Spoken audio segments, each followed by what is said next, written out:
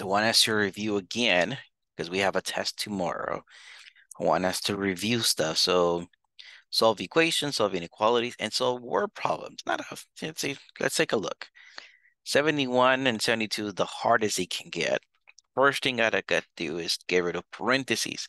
If you follow these steps, it's not that complicated. So for the first parentheses, multiply the 8 on the inside. The second parentheses, multiply the positive 5 to the inside. So let's see, that gives me 40v plus 40. The second parentheses, I have negative 30v plus 20. This is equal to 1 minus 3v minus 6. Right, I was just doing parentheses. Here's my equal sign. On the left side, when it comes to letters, 40 minus 30, that's going to be 10v. Then there's a 40 plus 20. I'm going to call that plus 60. On the right side, when it comes to letters, I just have the negative 3v. 1 minus 6 is a negative 5. Signs are different. Subtract, keep the sign of the large one, so negative 5. Okay, then move letters to one side. So this minus 3v, I'm going to move it over as a plus 3v. Don't forget to switch the sign. This plus 60, let me move it over as a minus 60. Letters on one side, numbers on the other side. So, all right, there's my equal sign. On the left side, 10 plus 3, 13v. On the right side, they have the same sign, so add them up, keep the sign, negative 65. Let's divide by 13. So v equals negative 5 divided by 13 is negative 5. Oh yeah, negative 65 divided by 13 is negative 5. So there, v equals negative 5. Let's follow these steps. Like I said, it doesn't become too complicated. Get rid of parentheses. This negative 1, I'm going to multiply to the inside. Notice that negative sign by itself, I call it negative 1. This positive 7, I'm going to multiply to the inside. So that gives me 2, right? That has nothing to do with my parentheses. 2, right? Negative times a negative 1 is positive 1. Negative times a positive 3x is a negative 3x equals 7x plus 49 plus 4. Okay, there's my equal sign.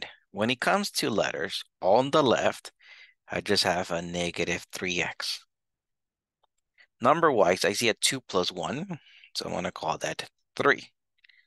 Letter-wise, here I just have my 7x. Number-wise, 49 plus 4, that's 53. Okay. So letters on one side, I had to move one of my letters. When we're looking at the equal side, it doesn't matter if you move the x's to the left or to the right. I'm going to move them. I'm going to move my smallest x. I'm going to move it as a positive 3x. I'm going to move my smallest x to avoid negatives if possible. Like so when I have the equal sign, I can choose which side I move them to. When I have the inequality, I don't have a choice. Now my plus 53, let me move it over as a minus 53. So I'm going to avoid negatives if possible. On the left side, positive 3, negative 53, different signs. So subtract, keep the sign of the large one. Gonna give me a negative 50. On the right side, 7 plus 3, that's 10x. Now let me divide by 10. So I get the x by itself. All right, negative 50 divided by 10 is negative 5. Okay, I was not able to completely get away from the negatives because the answer was negative. I said avoid negatives if possible. Now, if the answer is negative, obviously, yeah, there's nothing I can do. All right, cool. Let's take a look at number 73. Get rid of parentheses first. So the negative 2 to the inside and the negative 1 to the inside there. So when I look at my work, that's going to give me negative 2 minus 14n is greater than negative n and a negative 2. If you can combine like terms, if anything on the left side, combine it. Anything on the right side that you can combine. In this case, we cannot. So I'm going to move my letters to the left side. When it comes to inequalities, the letter always has to go to the left side. So I don't have a choice. This minus n, let me move it over as a plus n. This minus 2, let me move it over as a plus 2. So here's my inequality sign. Negative 14 and a positive 1, right? Because plus n, that's basically positive 1. Negative 14 plus 1, different signs, subtract, keep the sign of the large one. So let me call this negative 13n. On the right side, negative 2 plus 2, that's 0.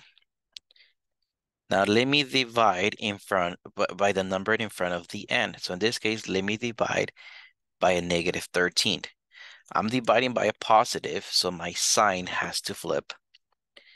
Now 0 divided by a negative 13.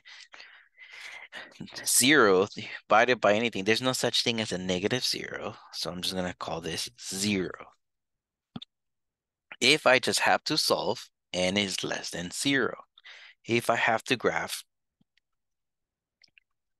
there's my graph. Open circle 0, and it goes to the left. Let's take a look at number 74. I'm going to multiply the 5 to the inside. I'm going to multiply the 4 to the inside. All right, I'm getting rid of parentheses. So that's going to give me 40 plus 15n is greater or equal to 4n minus 8 plus 5n. So there's my inequality sign. On the left side, nothing I can combine. When it comes to letters, I have 15n. When it comes to numbers, I have 40. I like to write the letter first, so that's why I moved them, swap them. Now on this other side, 4n plus 5n, that gives me 9n. And then there's a minus 8. Okay, so letters on the left side. So this positive 9n moves over as a negative 9n. This positive 40 moves over as a minus 40. Right, I'm switching signs. So there's my inequality sign. On the left side, 15 minus 9. That's going to give me 6n. Negative 8 and a negative 40. That's going to give me negative 48. Let me divide by the number in front of n. It's a positive, so my inequality is not going to flip. So I get n is greater or equal to negative 48 divided by positive 6 gives me negative 8. If I have to type this, n greater or equal to negative 8. If I have to solve it, close circle at negative 8, and it goes to the right. Now, word problems, we have to read this a little. Heather and her best friend found some money in an envelope. So there's two people, right? Heather and her friend. They split the money evenly, each getting $26. How much money did they find? Okay, so I have no idea how much they found. So I'm going to call every time when we don't know the value of something, we replace it with the letter.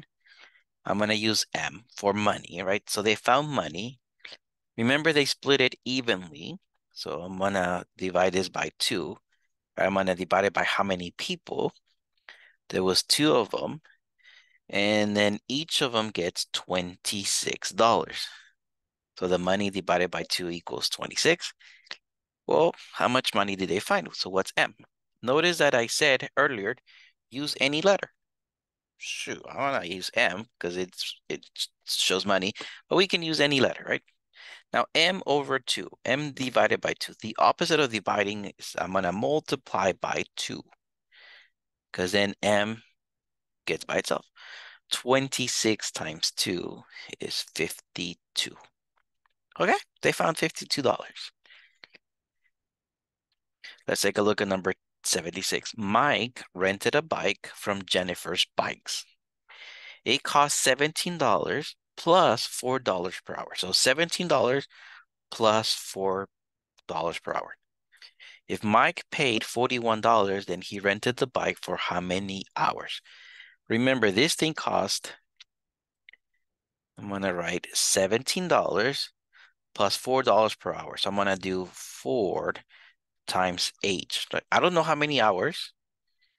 So I'm going to call H for hours. $4 per hour plus $17. And then his whole bill, everything came out to $41. Okay. So I want the 4H by itself. So this 17, let me move it over. Don't forget to switch the sign.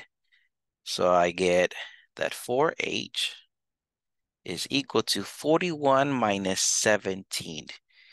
Let's see, that's what, 24? Now let me divide by the number in front of age. 24 divided by 46. All right, so he rented the bike for 6 hours.